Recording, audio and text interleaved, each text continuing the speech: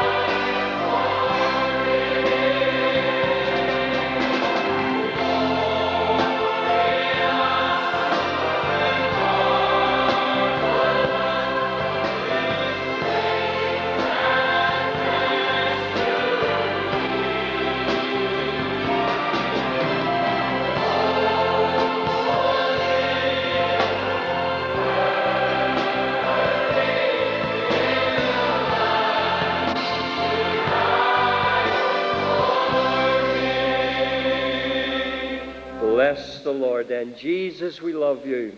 We worship and adore you. Then we'll sing this twice, and then we'll hand it over to Pastor McConnell. Then everyone as we worship. Jesus.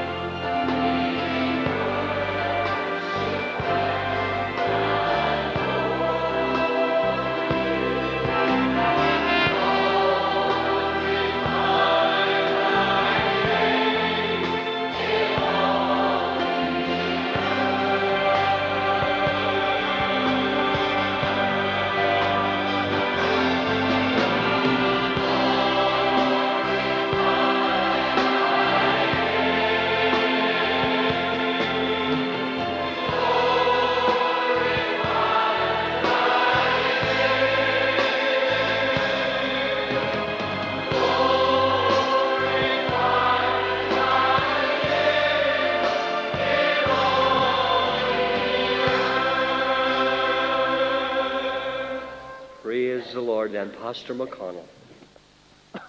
We're delighted to see so many of you out tonight as people are still filing in. There's a hymn that we haven't sung for a long time. It's a devotional hymn, and I want you to sing it tonight. It's number 86. 86, the sands of time are sinking. The dawn of heaven breaks. The summer morn I've sighed for. The fair sweet morn awakes. Dark, dark hath been the midnight, but day spring is at hand. Glory, glory dwelleth in Emmanuel's land. Choir, sing this. I don't think the young ones even know that. Brought it out of the archives tonight, a wonderful old hymn. Let's stand to our feet. Everyone. The sands of time are sinking. The dawn of heaven breaks. The summer morn I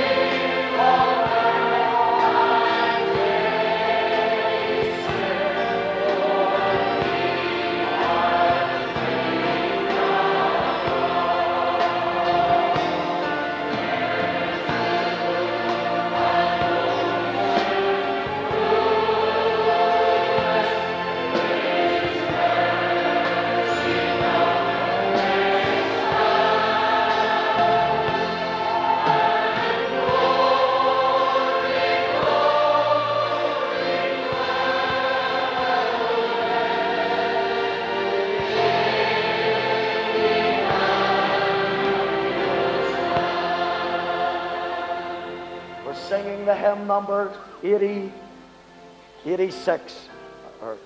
Yes, it's 86. And everyone, if you're coming in, get that lovely hymn. And we're on the third verse with mercy and with judgment. Come on.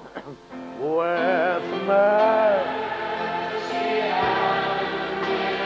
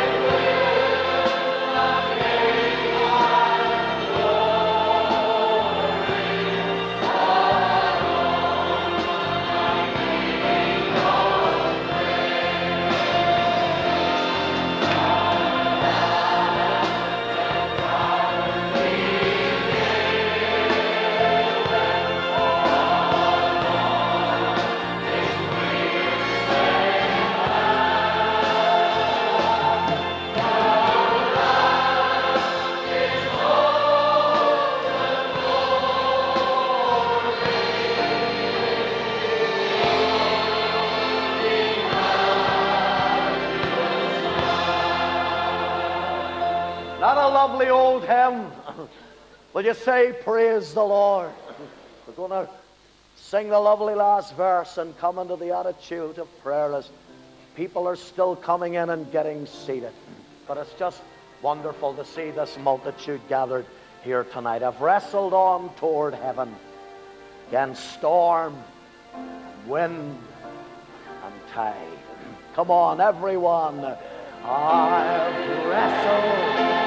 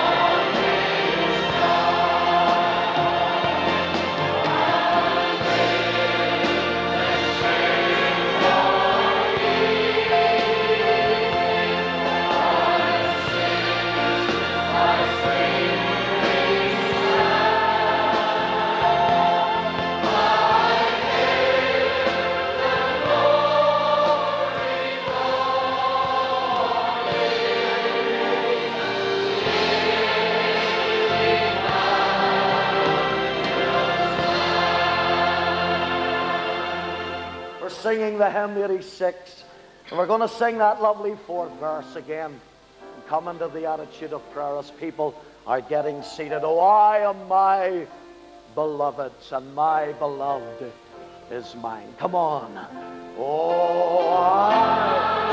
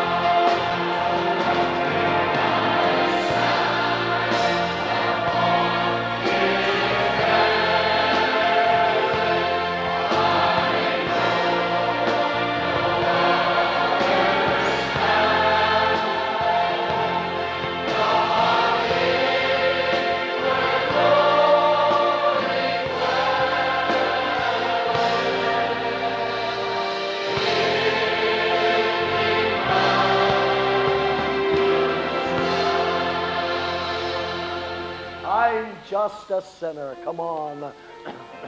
I'm just a sinner.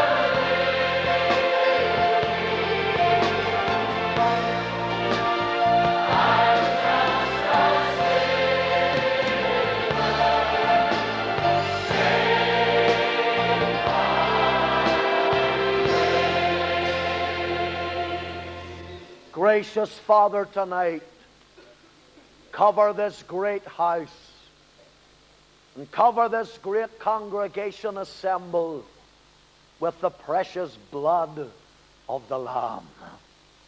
We breathe the name of Jesus and we plead the merits and the efficacy of the precious blood of your Son. And we can honestly say, I stand upon his merit. I know no other stand, not e'en where glory dwelleth, in Emmanuel's land. We love him tonight. We love him because he first loved us. What a wonderful Savior. We worship him tonight, and we adore him. We say, my Lord and my God. Father, now shut us in with yourself. Bless the choir as they minister to us. Bless the reading and the expounding of thy word.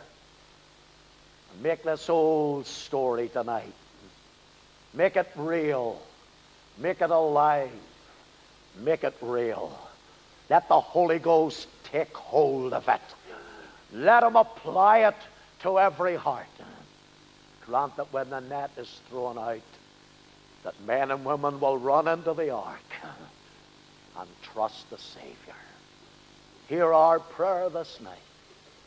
Not forgetting those that are bereaved, that thou wilt comfort them. Those that are still in hospital, that you will be with them.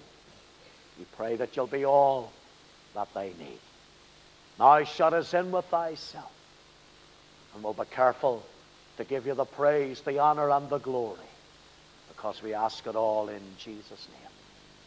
Amen. And everybody said, amen. You may be seated. Let's enjoy the choir.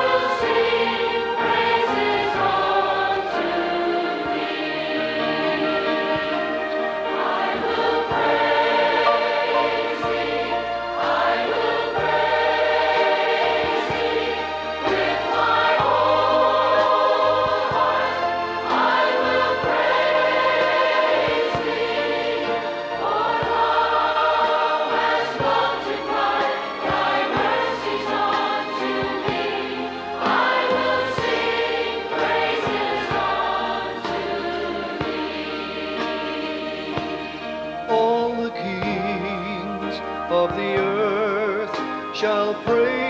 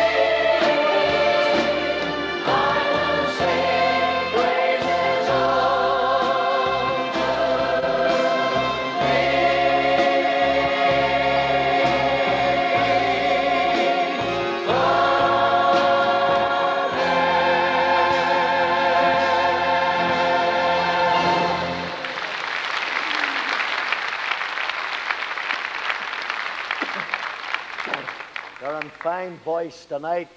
We're going to receive from you the Lord's offering, and let us give as He has prospered us. Don't forget the tape desk in the middle of the foyer. Order any tape you desire. Don't forget Geraldine is in the reception. We have a lovely brochure. And for you that are visiting us for the first time, and you that have traveled, and if you're visiting us for the first time, we want you to remember our visit. There's a group of ladies up there in the restaurant. They'll give you egg and onion sandwiches and a drop of tea. And they're brilliant. They're really brilliant. So go there immediately after church tonight. Thank you very much. Praise the Lord. Let's turn in our hymn books again to hymn 594. Hymn 594. We'll sing this lovely old hymn as the brethren wait upon us and we give to the Lord. 594. Let's remain seated for the first couple of verses then. It was down at the feet of Jesus, oh the happy, happy day, that my soul found peace in thee, when my sins were washed away. Oh, let me tell thee, oh soul, of His grace, for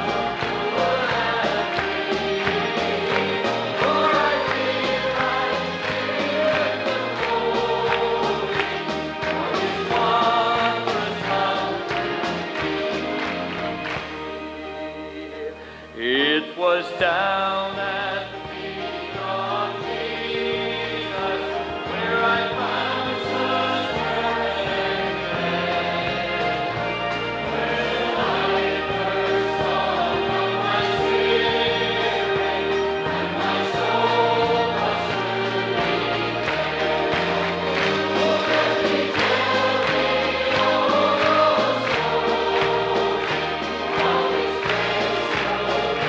and free.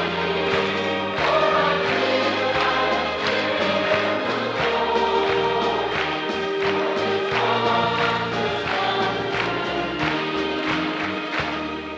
Let's all stand together then for the final verse.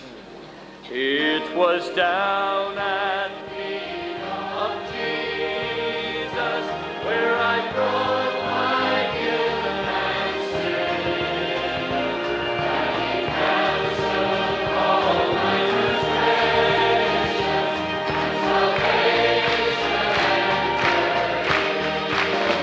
Oh, let me tell thee, oh soul, of His grace so good and free. For I feel right here the glory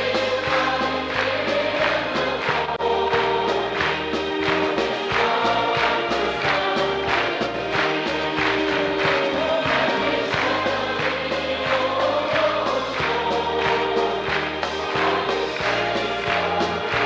His wondrous love.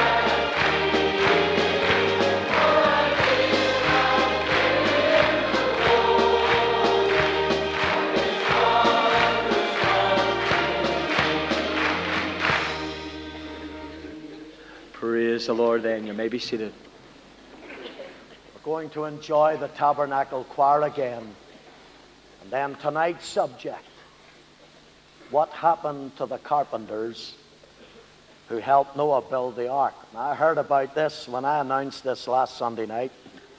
There was a wee woman sitting at the back, and her wee lad was with her. And he says, "Granny, what happened to them?" And she says, "Shush, they were drowned." So she answered the question straight away for me.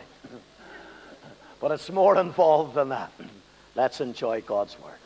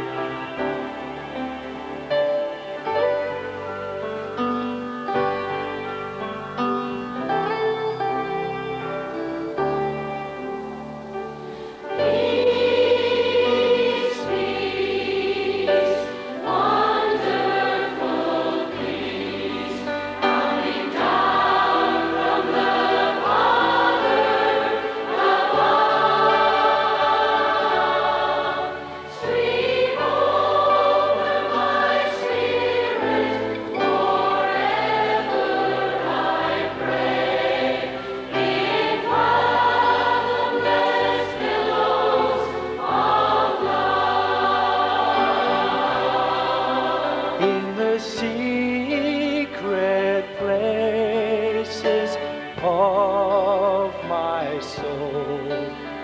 When I'm feeling hurt and alone,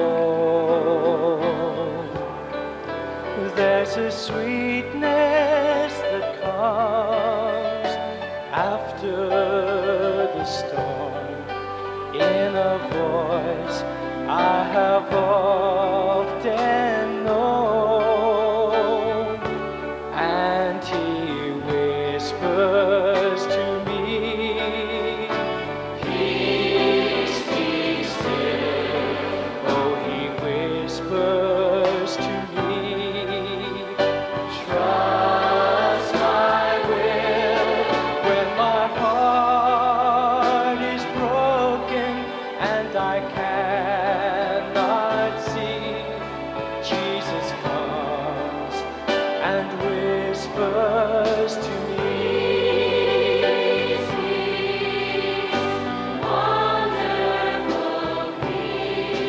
in my world where the truth is so hard to hear, and the warmth of a friend so rare, there's a love that speaks soft yet clear from a Savior who is always there, and he whispers to me, peace be still. Oh, he whispers to me, trust my will.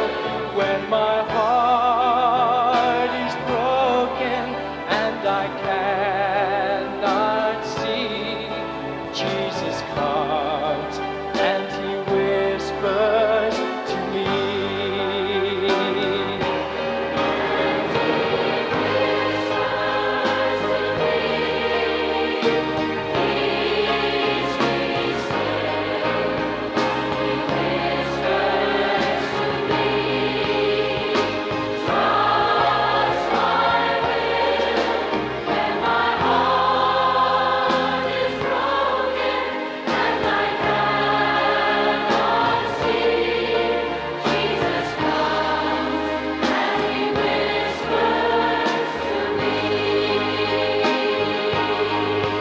When my heart is broken and I cannot see, Jesus comes and whispers, peace, peace, wonderful peace.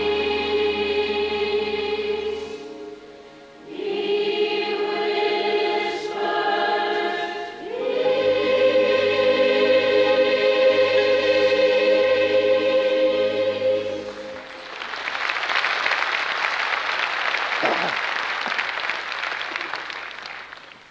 Will you turn, please, to the book of Genesis, the 6th chapter. Genesis chapter 6. We'll begin to read at the 9th verse. These are the generations of Noah. Noah was a just man and perfect in his generations, and Noah walked with God. Noah begot 3 sons, Shem, Ham, and Japheth. The earth also was corrupt before God, and the earth was filled with violence. And God looked upon the earth, and behold, it was corrupt, for all flesh had corrupted his way upon the earth. And God said unto Noah, the end of all flesh is come before me, for the earth is filled with violence through them, and behold, I will destroy them with the earth. Make thee an ark of gopher wood. Rooms shalt thou make in the ark, and thou shalt pitch it within and without with pitch. This is the fashion which thou shalt make of it. The length of the ark shall be 300 cubits, the breadth of it 50 cubits, and the height of it 30 cubits. A window shalt thou make in the ark, and in a cubit shalt thou finish it above, and the door of the ark shalt thou set in the side thereof, with lower, second, and third stories shalt thou make it. And behold, I, even I, do bring a flood of waters upon the earth to destroy all flesh. Where there is the breath of life from under heaven, and everything that is in the earth shall die. But with thee will I establish my covenant. And thou shalt come into the ark, thou and thy sons, and thy wife, and thy sons' wives with thee. And of every living thing of all flesh, 2 of every sort shalt thou bring into the ark, to keep them alive with thee.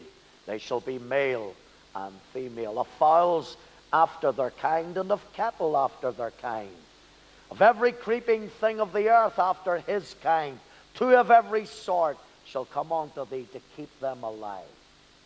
And take unto thee of all food that is eaten, and thou shalt gather it to thee, and it shall be food for thee and for them.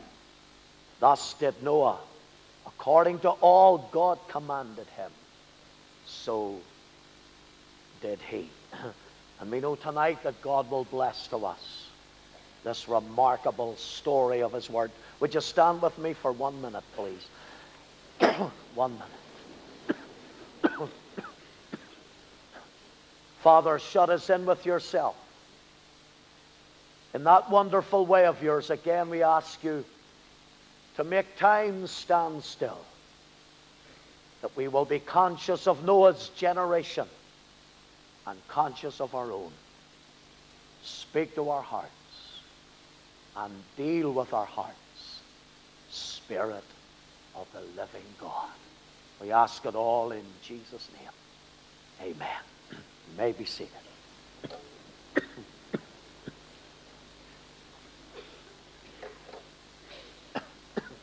My objective tonight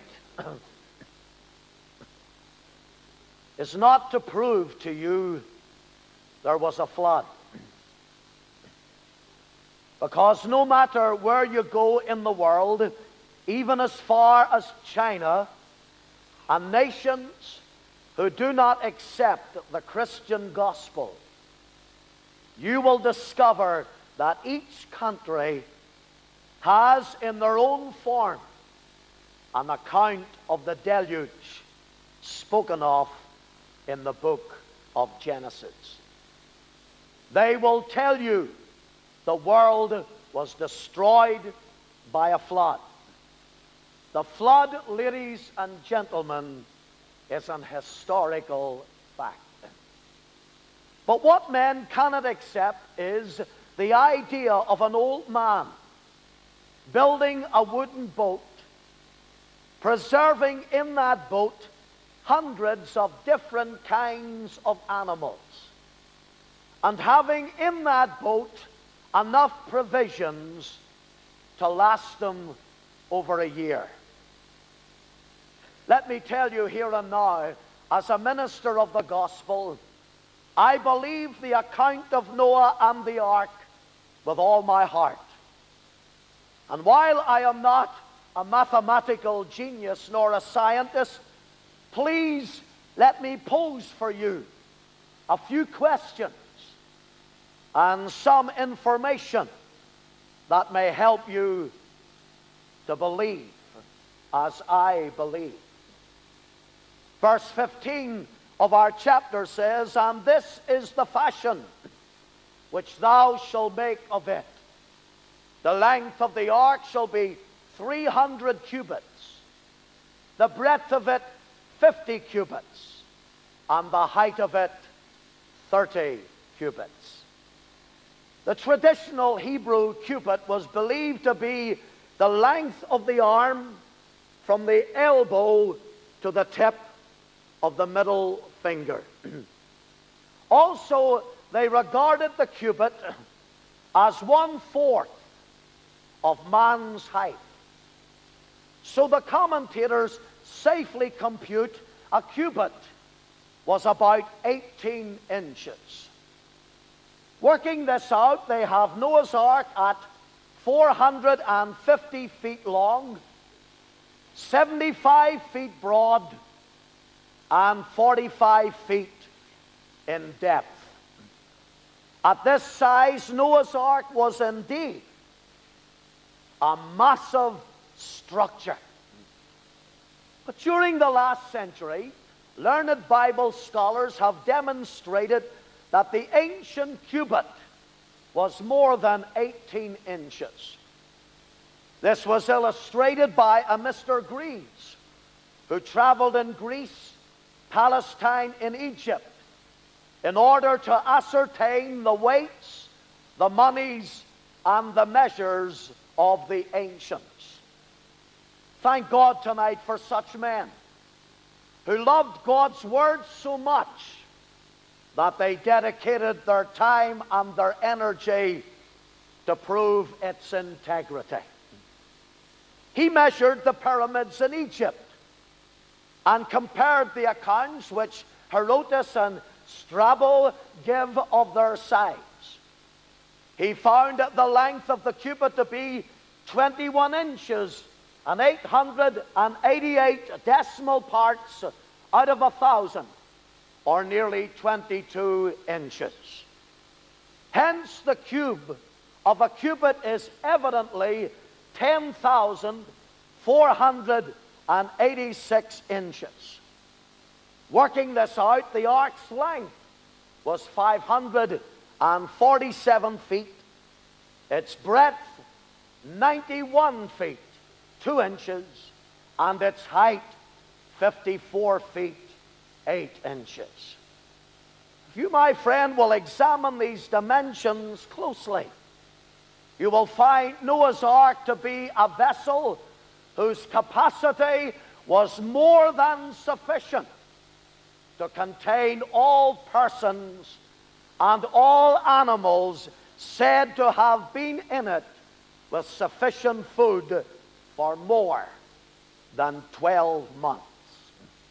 I challenge anyone tonight to refute what I have said.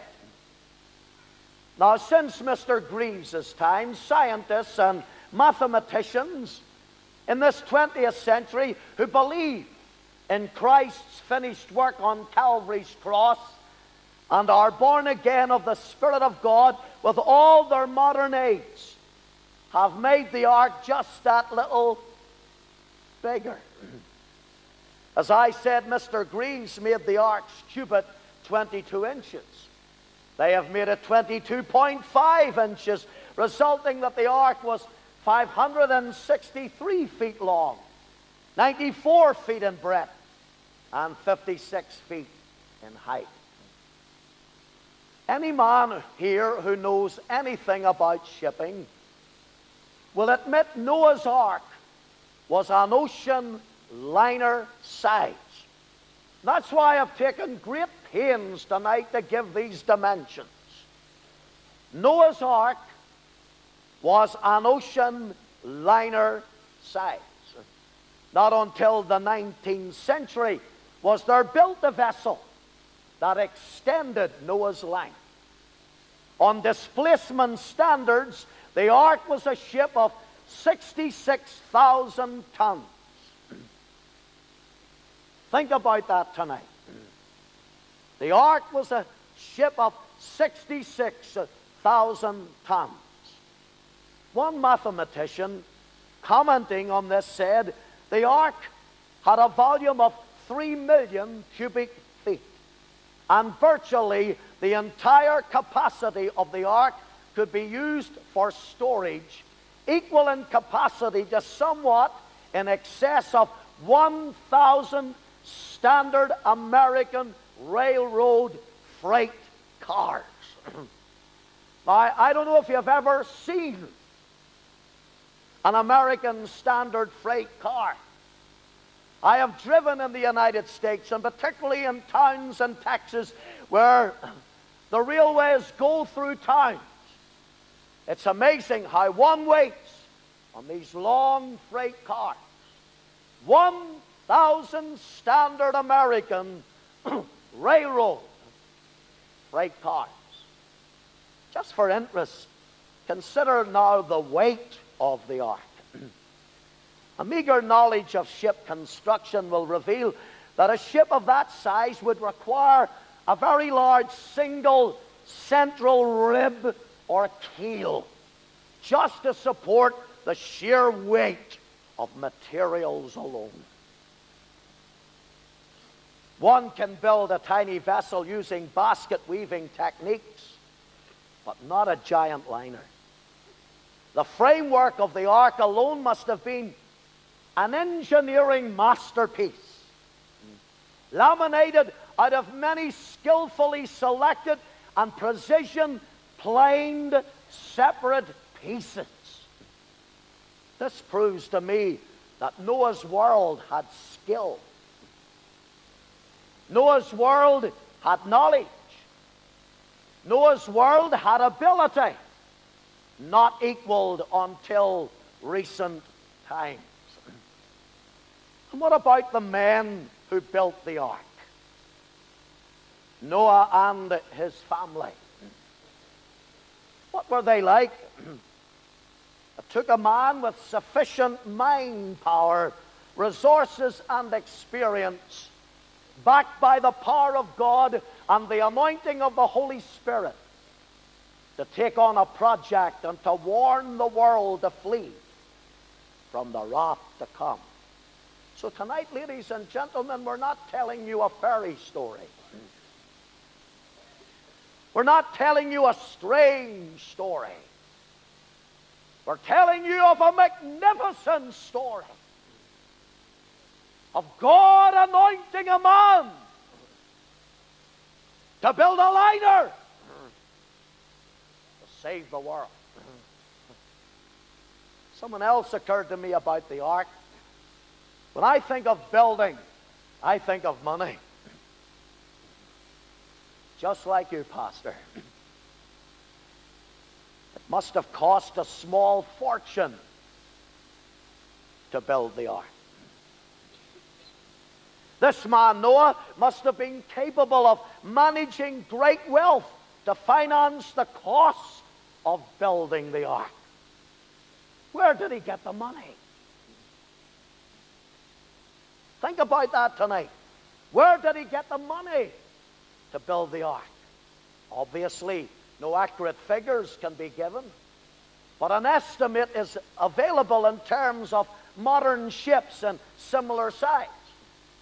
I worked in Harland and Wolff's as a little message boy, and then I went from department to department, the calculating squad, and then I went and stayed in the design squad, which I loved and enjoyed so much.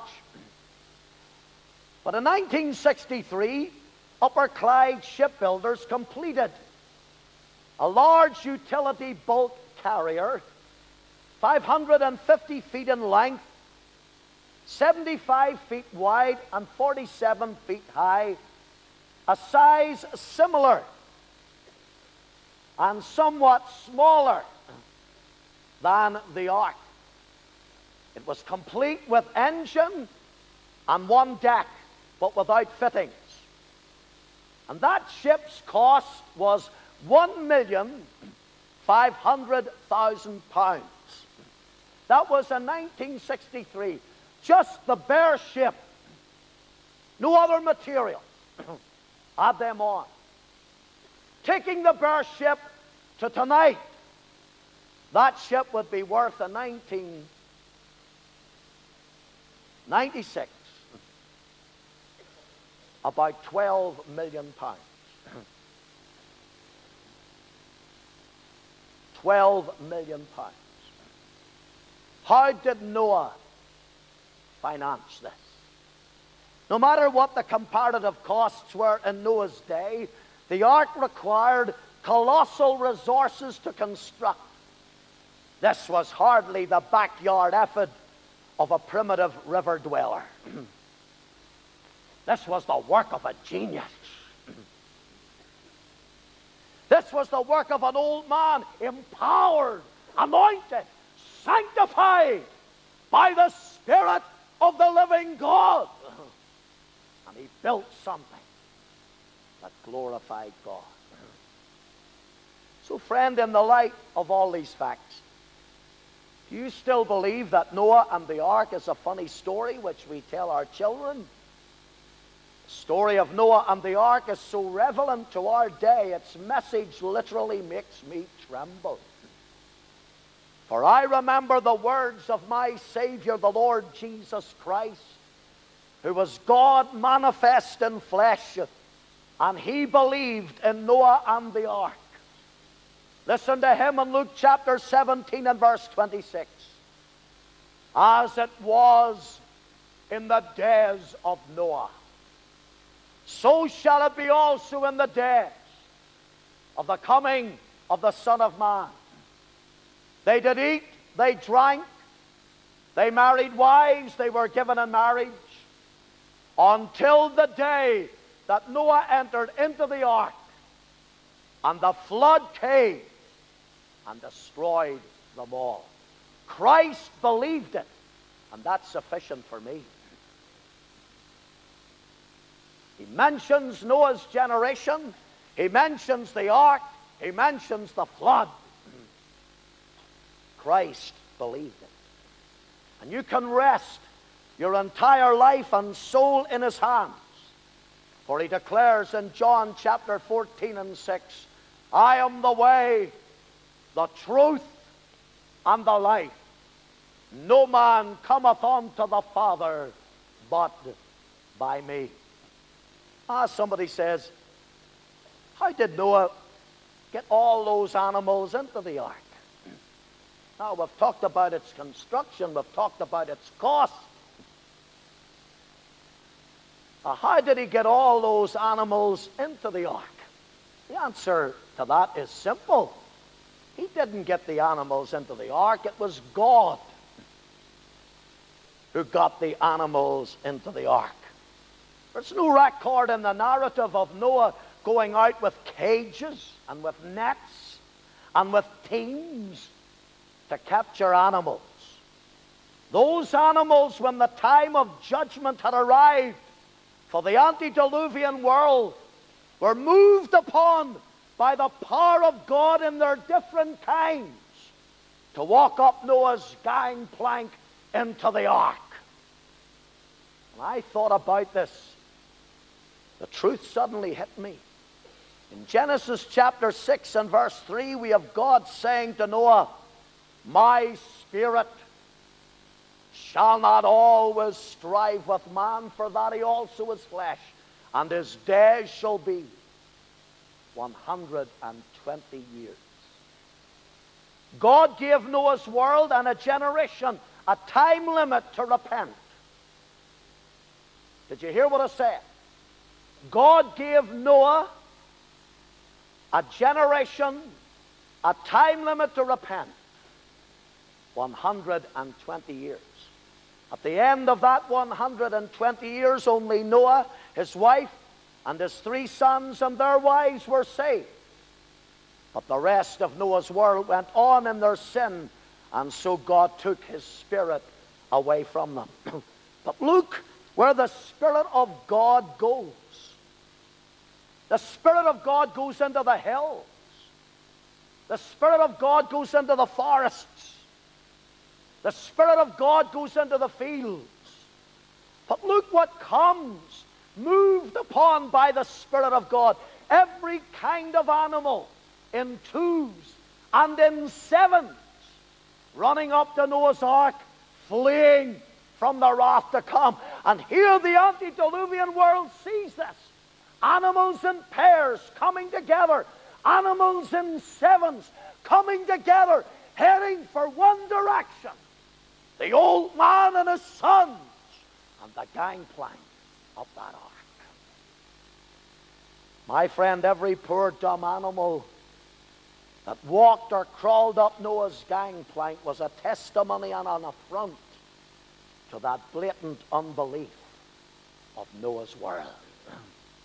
Let me advise you, my unsafe friend, if the Spirit of God through the weeks has been convicting you and showing you your need of a Savior.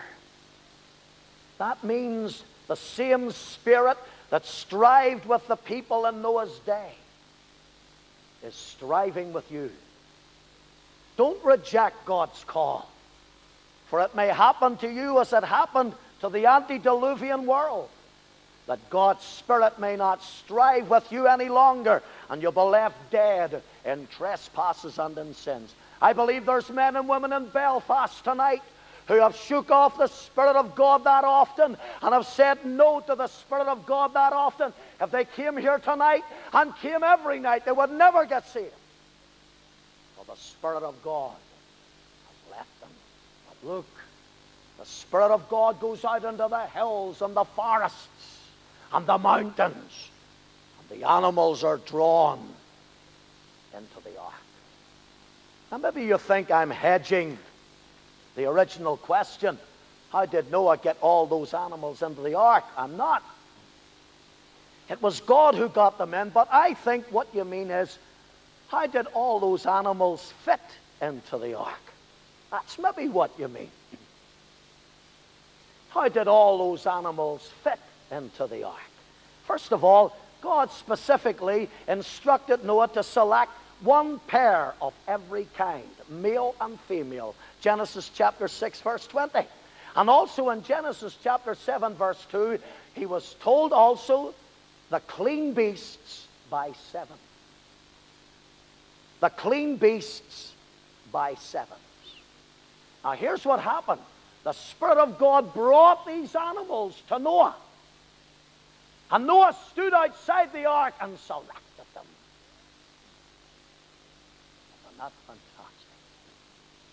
From the hills and the valleys and the mountains and the fields, they were drawn. And Noah selected them.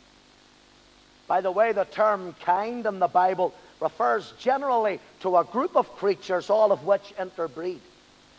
The horse kind is represented therefore by one pair of animals, and the same would be true also of cats and dogs. So there had to be cats in the ark. Do you know I love cats? Now, if you notice in Genesis 7 and verse 22, we are told, all flesh died, in whose nostrils was the breath of life. All flesh died, in whose nostrils was the breath of life. So it is clear that only air-breathing animals or terrestrial were included in the ark. This excludes virtually all sea creatures and simple forms of life which are not harmed by water. Think about it. It's logical. God's Word is wonderful. Brothers and sisters, God's Word is not stupid. Some of His servants might be, but His Word's not. And some of His people might be, but God's not.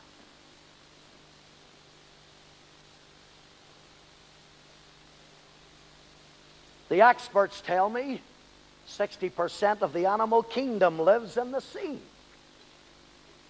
60%. And 70% of land animals are insects. The remaining 12% of the animal kingdom are of the average size. I said average size of a rhesus monkey.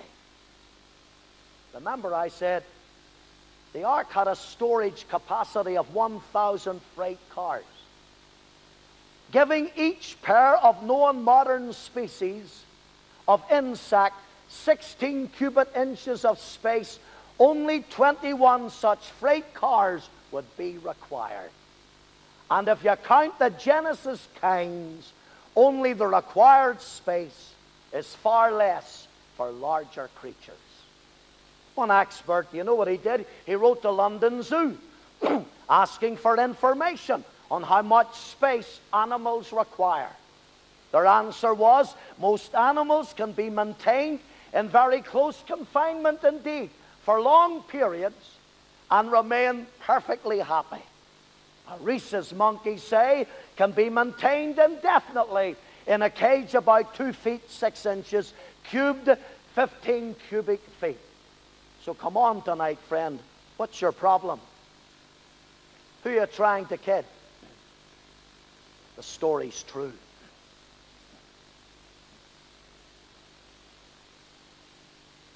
The story's true. Throw up your arguments. The story's true.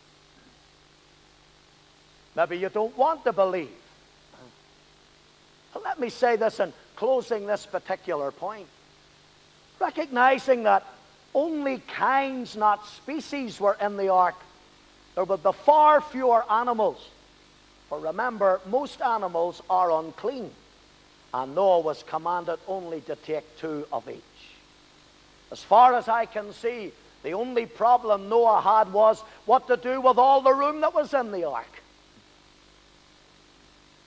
For it had 3 stories. And so viewed from the perspective of scientific fact, only one of the 3 decks was plenty to accommodate all those animals. Friend, it's amazing how this old book has stood the test of time. It will still be standing when you've gone. Huxley, Paine, Ingersoll, Voltaire, men who dedicated their whole lives to destroy this book, where are they tonight? Their bones are rotting away. They're not here, but this book is still here. The communists in Russia who started the Red Revolution in 1917 under Lenin said, and this was Lenin, "My struggle will never cease until the myth of God is removed from the mind of man." Lenin's dead. Communism crashed. And God still lives tonight. Friend, you can't bury truth. It will always spring forth again.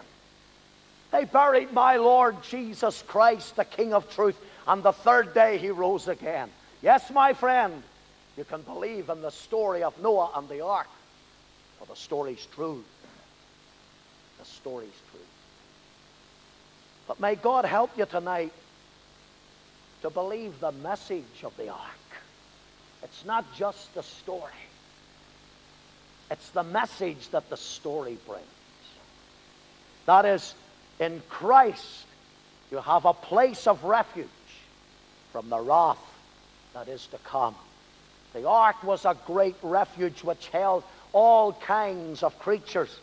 And our Christ tonight is a great refuge who saves all kinds of sinners. The ark was an immense vessel. In it floated a multitude of animals which were saved.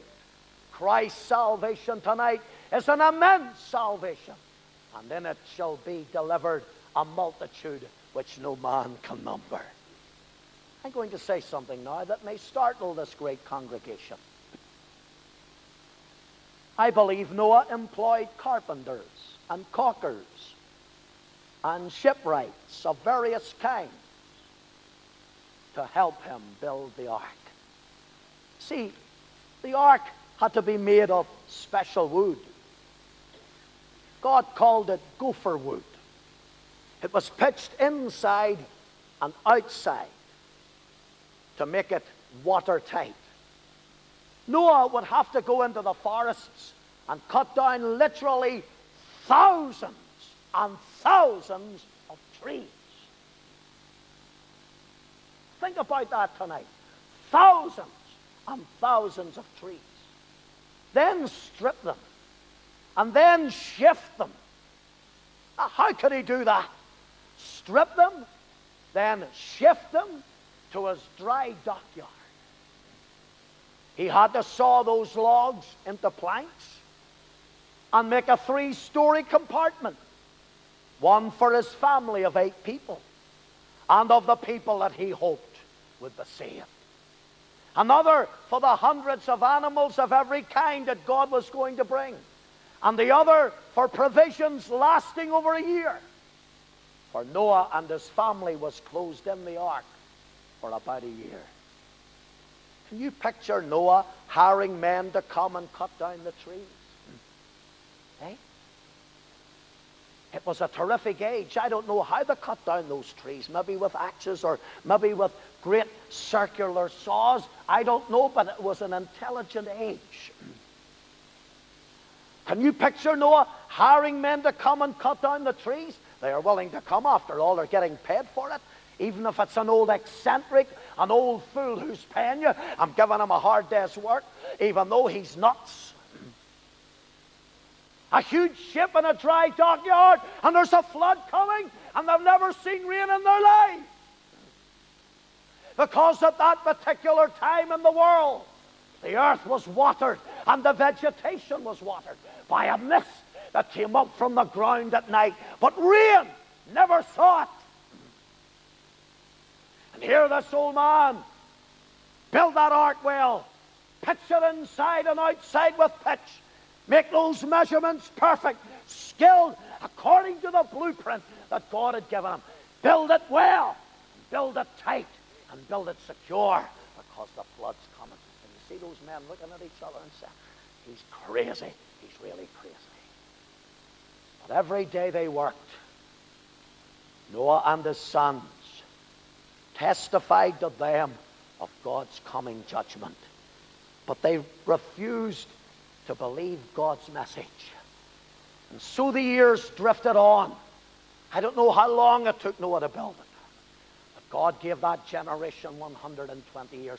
I wonder how many years he's giving this terrible generation in which we live. A generation where they slay children. A generation where there's pedophiles everywhere. A generation of filth and corruption and every evil thought and every imagination in men's hearts. How long is God going to give this generation? And so the years drifted on until God's time limit expired. God was finished with the antediluvian world. They had sinned away their day of grace, and the end of the world had come. Not only did Noah preach his best, ladies and gentlemen, and his most earnest as the end drew near, but every tree that fell in the forest, and every plank that was laid in the ark, every axe stroke, and the echo of every hammer was a louder and ever louder call to the men of that corrupt and violent day to flee from the wrath to come. But sad to say tonight, the very men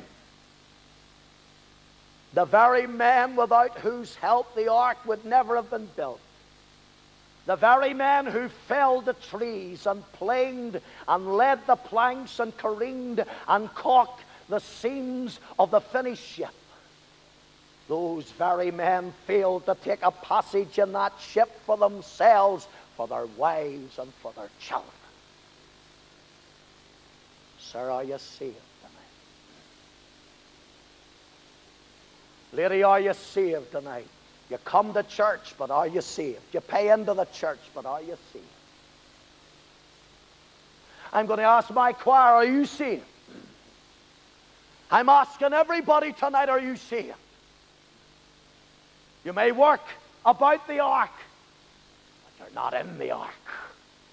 You might love the ark and love the atmosphere of the ark, but you're not in the ark.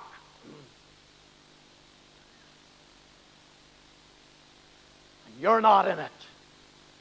And your wife's not in it. And your children's not in it.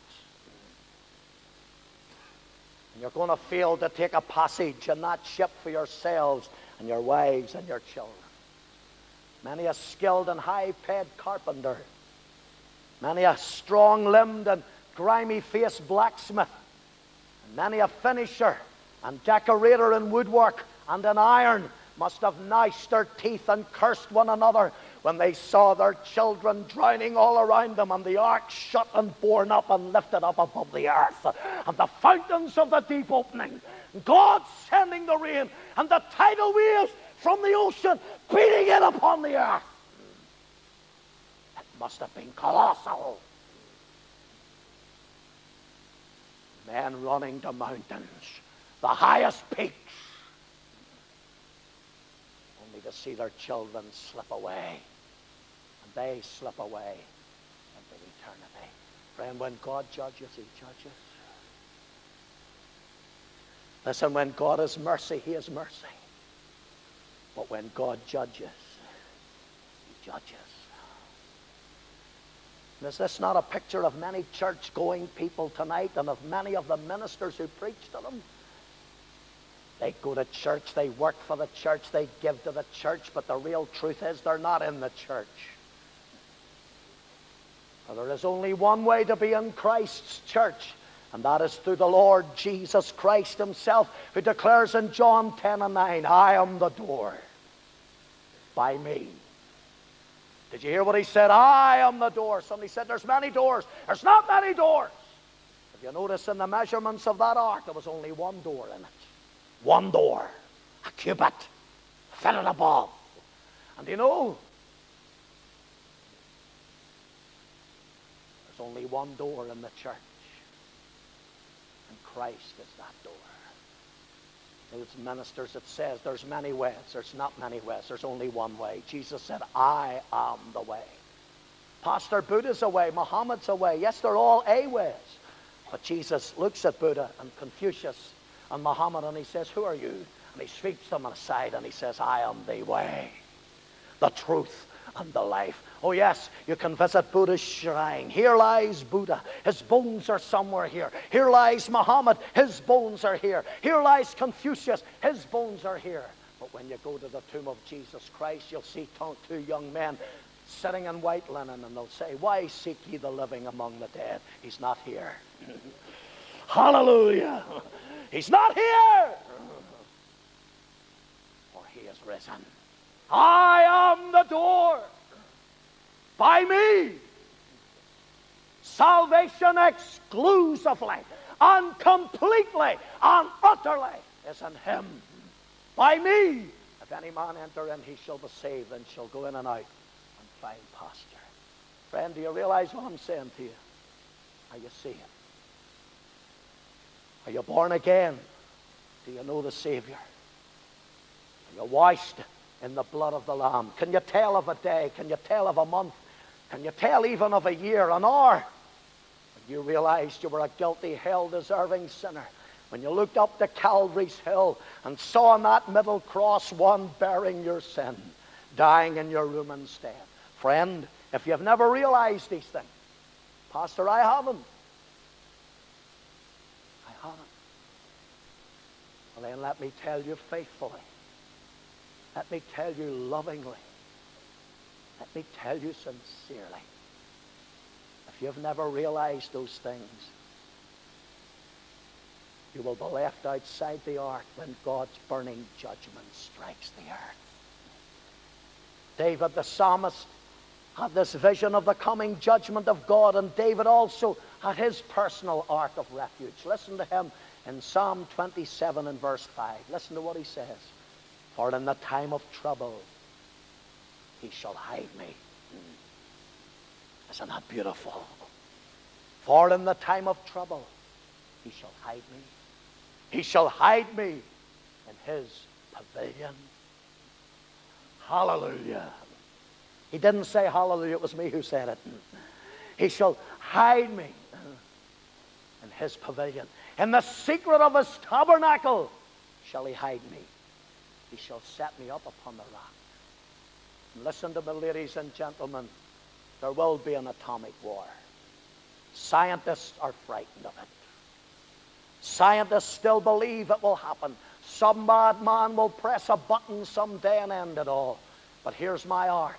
Isaiah chapter 32 and verse 1 and 2. And it says, behold, the king shall reign in righteousness, and princes shall rule in judgment, and a man shall be as a hiding place from the wind, and a covert from the tempest, as rivers of water in a dry place, the shadow of a great rock in a weary land. Hallelujah. There's my ark tonight. Thou blessed rock of ages, I'm hiding in thee. May every one of you tonight find your ark of safety. in our Lord Jesus Christ. Isn't he lovely tonight? Isn't God's Word a wonderful book? Come on, isn't God's Word a wonderful book? Stand up and refute it. Come on, refute the story. You can't. It's a wonderful book. Because it's God himself. That Word became flesh and dwelt among us.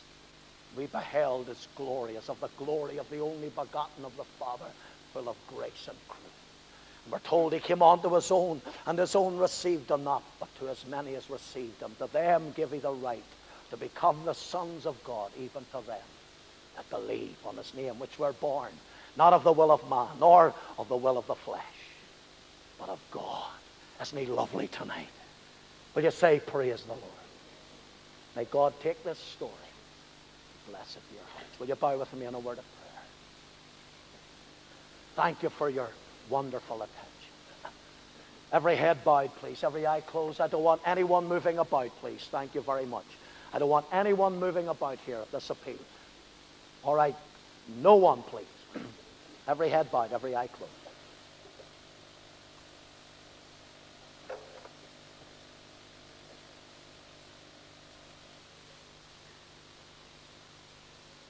The Spirit of God is speaking here. Is there a man here tonight? Is there a woman here tonight? Thank you, lady. Already I see your hand. The Spirit of God is speaking. Is there another one tonight who will say, God bless you, sir, sitting there in the second row? I see your hand. Thank you. Is there another one tonight? Thank you, sir. I see your hand down there. Is there a man, is there a woman tonight who will realize their need of God? Already 3 people have surrendered to Christ. Is there another person tonight who will say, Pastor, I need Christ. I need the Savior. I need my sins forgiven. I'm not right with God. Is there another one tonight? Quickly and quietly. Lift up your hand. Take it down again. We'll see it and pray for you. You're not right with God. Thank you, friend, to see your hand. Is there another one tonight? Quickly. There's one over there. God bless you up there in the gallery. God bless you. There's another one down there. Thank you.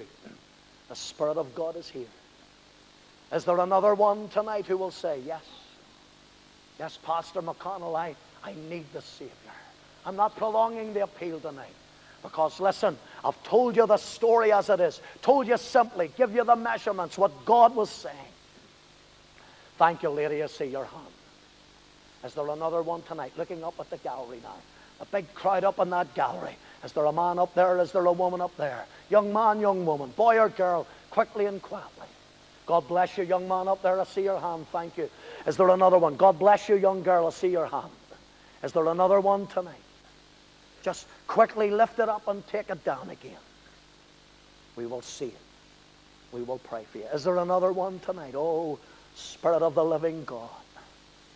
There's another one. God bless you, friend. One of the deacons pointing out. There's another over there. God bless you, friend. Thank you. Thank you too. I see your hand. Isn't it wonderful? Oh, listen, if God could speak to dumb animals, what about us who are supposed to be the glory of his creation? And yet we can say no to him. Isn't it terrible that we can say no? But oh, I love the man and the woman who can't say no when they said, I had to say yes, because it was irresistible grace. Is there another one tonight? Is there another one tonight? Say, Pastor, will you pray for me? I need to be right with God. Is there another one? Just God bless you, son. I see your hand. Is there another one? The Spirit of the Lord is here tonight. Brothers and sisters, in half a minute, 13 people have come. And that's not an unlucky number. There's no such a thing as unlucky numbers in God's sight. Hallelujah. It's his grace. Noah found grace in the eyes of the Lord. Is there another one tonight? Quickly. Is there another one? Can I see your hand? Where are you? God bless you way down there. I see your hand. Thank you. Young person, you may take it down. God bless you, young woman. That's lovely. Is there another one? Is there another one? We're waiting for you. 14 people now have responded. We're going to sing. God bless you. There's another one. I see your hand. Oh, the Lord is lovely. We're going to sing Just As I Am without one plea. Christian, will you sing it? Oh, what must it have been like? Can you see Noah, Shem, Ham, and Japheth standing outside the ark and those animals coming? And do you know something? Here's a thought that occurred to me. So many animals. Maybe some of them carpenters that were helping building the ark, Noah would say to those men, help me tie these animals. Here, help me here. And them men wondering at these animals coming, and yet not part of it. Is there a church worker here tonight and you've never been saved? Is there a church deacon here tonight and you've never been saved? Is there a church elder tonight you've never been saved? Is there a minister here tonight and you've never been saved? That's how real it is. Oh, may God help us. As we sing it, we're going to sing it twice. Will you raise your hand as we sing it? 15 people now have surrendered to the Lord. What does God's people say? Are you ready then? Come on. Just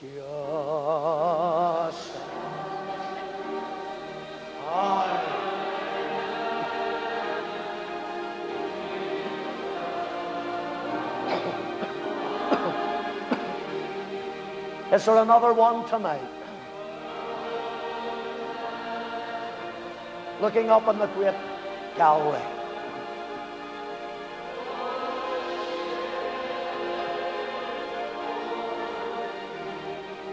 Is there another one? Can I see your hand?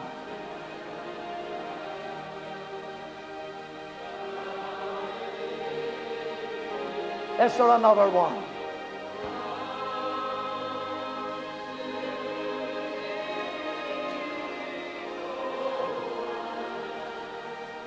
Oh, God.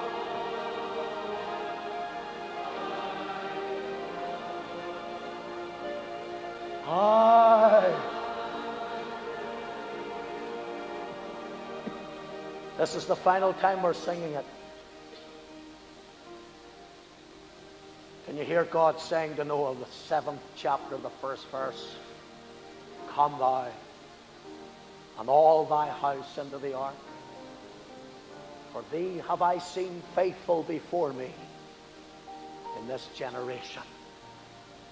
You see Noah saying to God, right, Father, we're going to go into the ark, but just let me go down to the village where those carpenters are, where I've given them their last wages. Let me go down for the last time. Tell them to come. God given Noah leave. Noah and his 3 sons going down into the village. Please, it's coming. Will you come into the ark now? The sun is still shining. The birds are still singing. The men look at them and say, you're silly. It's not coming. But I'll tell you here and now, friend, do you know what's coming? Death is coming. Eternity is coming. The judgment of God is coming. And you need to get right with God. This is the final call tonight. Will you raise your hand? As one old Puritan put it, he says, it was God's last message to a dying world. Right now, will you raise that hand as we sing it for the final time? Come on. Just Is there one more? Where are you, sir? Where are you, lady? Is there one more? Is there one more?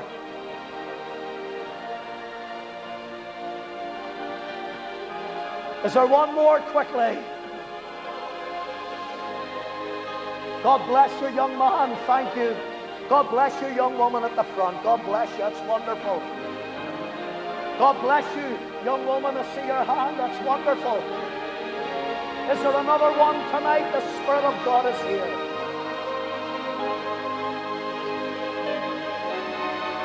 This is the final call. Is there one more? Oh.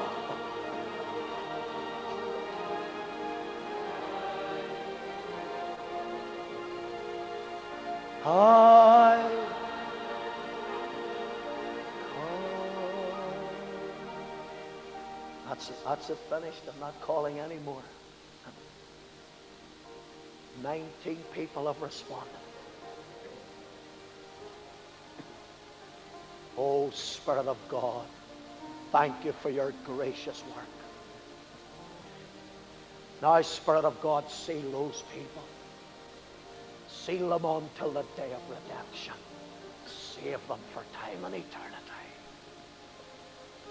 For I pray, is there a backslider here? Is there a man? Is there a woman that used to walk with God? We're told Noah walked with God in his generations. Noah was off that lovely line. Enoch walked with God. Noah walked with God.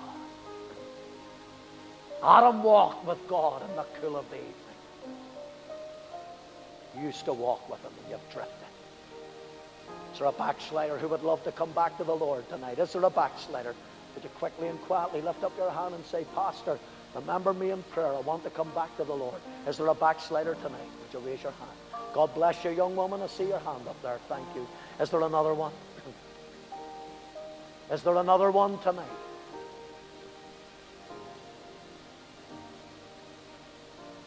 I'm asking once more and I'm finished.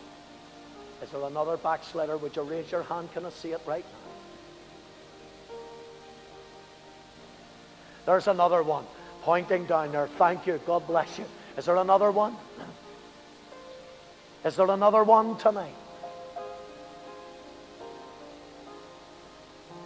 Then, my friend, we'll leave the issue. There's another one. God bless you. Isn't it wonderful what God's doing? I think it's 22 people. There's another one who's raised their hands. That's marvelous. There's another one over there. God bless you, young woman. Isn't it wonderful? I'm trying to stop this appeal and people are still coming. Is that not the Spirit of the Lord? Come on, God's people. What have you to say to this?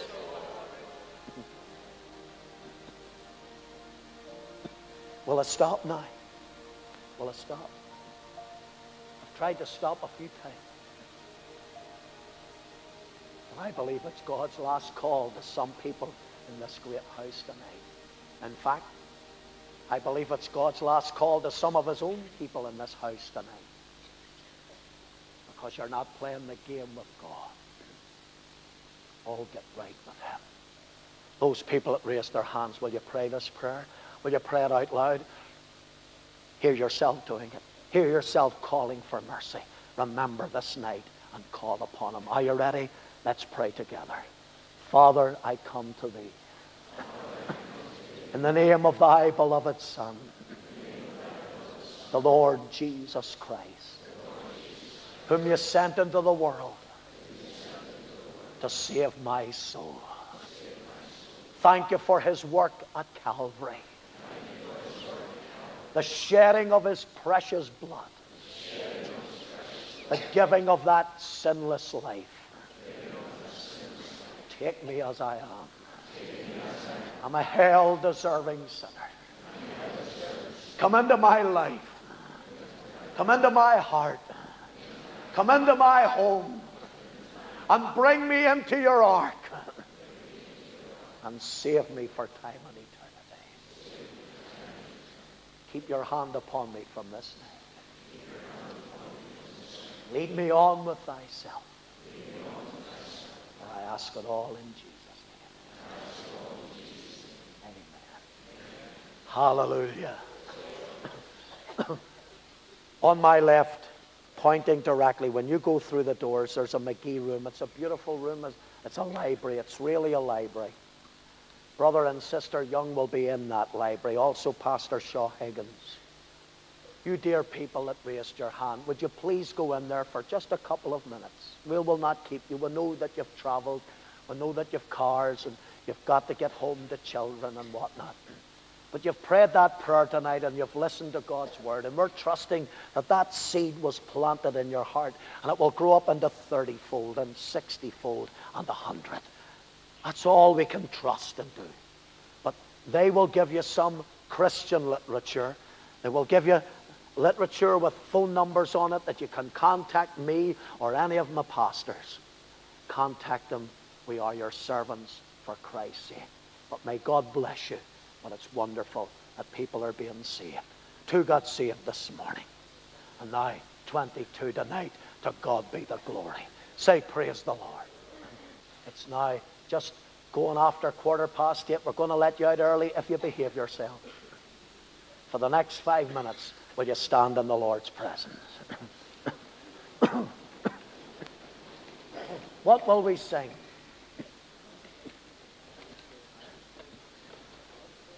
I pledge allegiance. I pledge allegiance. Come on, are you ready? Everyone entering in, come on. I pledge allegiance.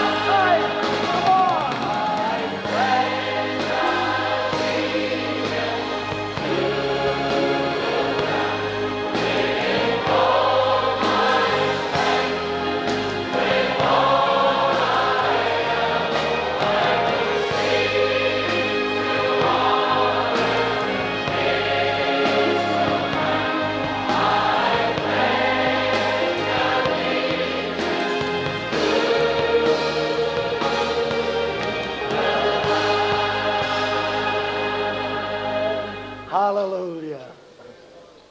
Thank you for those, Father, who have come to you. There's still those who are halting between two opinions. Oh, friend, if the Lord be God, follow him. And if he's Baal, then follow him. But give deciding grace to those that are halting tonight. Thank you for those that have caved. Keep your hand upon them. And for all of us who have to travel, whether it's just up the road or whether we have to travel miles, give us journeying and traveling mercies, covering every one of us with the precious blood of the Lamb. And now may the grace of our Lord Jesus Christ, the love of God, the fellowship of the Holy Spirit, rest, remain, and abide upon us until Jesus comes. Turn around and say hello. Go up and get a cup of tea.